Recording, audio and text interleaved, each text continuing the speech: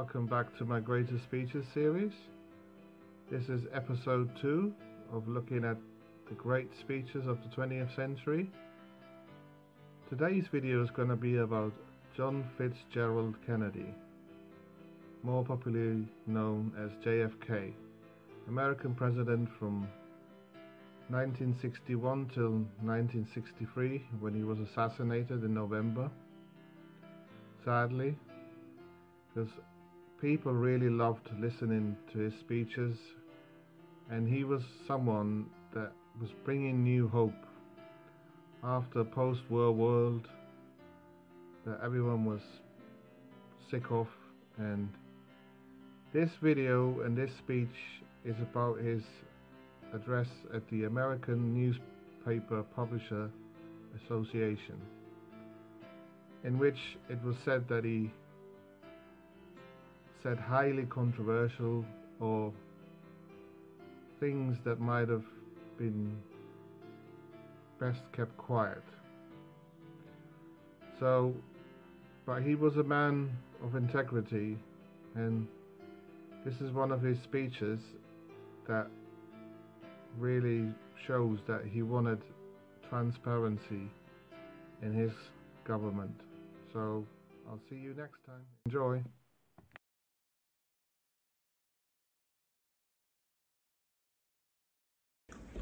Ladies and gentlemen, the very word secrecy is repugnant in a free and open society, and we are, as a people, inherently and historically opposed to secret societies, to secret oaths, and to secret proceedings.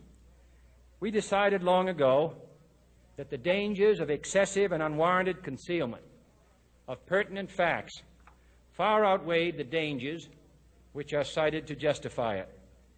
Even today, there is little value in opposing the threat of a closed society by imitating its arbitrary restrictions. Even today, there is little value in ensuring the survival of our nation if our traditions do not survive with it. And there is very grave danger that an announced need for increased security will be seized upon by those anxious to expand its meaning to the very limits of official censorship and concealment. That I do not intend to permit to the extent that it's in my control. And no official of my administration, whether his rank is high or low, civilian or military, should interpret my words here tonight as an excuse to censor the news, to stifle dissent, to cover up our mistakes, or to withhold from the press and the public the facts they deserve to know. For we are opposed around the world by a monolithic and ruthless conspiracy that relies primarily on covert means for expanding its sphere of influence, on infiltration instead of invasion, on subversion instead of elections, on intimidation instead of free choice, on guerrillas by night instead of armies by day. It is a system which has conscripted vast human and material resources into the building of a tightly knit, highly efficient machine that combines military, diplomatic, intelligence, economic, scientific, and political operations. Its preparations are concealed, not published. Its mistakes are buried, not headlined. Its dissenters are silenced, not praised. No expenditure is questioned, no rumor is printed, no secret is revealed. No president should fear public scrutiny of his program, for from that scrutiny comes understanding, and from that understanding comes support or opposition, and both are necessary. I am not asking your newspapers to support an administration, but I am asking your help in the tremendous task of informing and alerting the American people. For I have complete confidence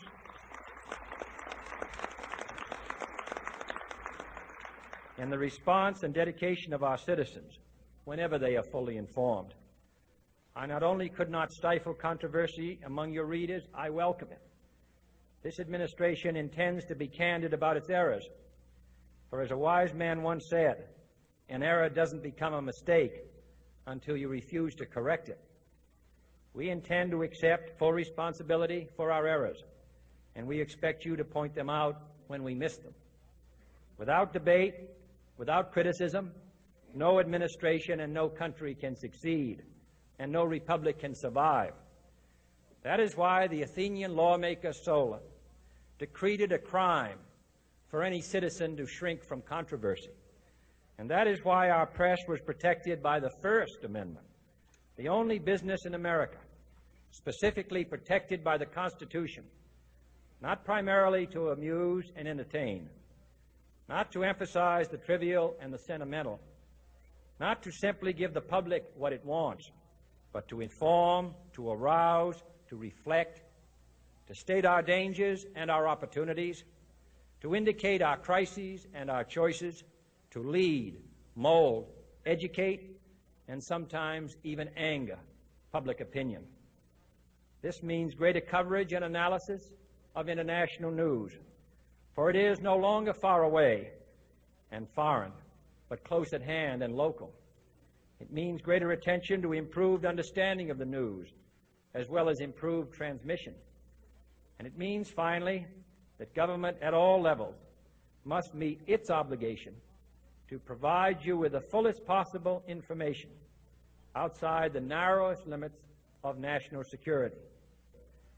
And so it is to the printing press, to the recorder of man's deeds, the keeper of his conscience, the courier of his news, that we look for strength and assistance, confident that with your help, man will be what he was born to be, free and independent.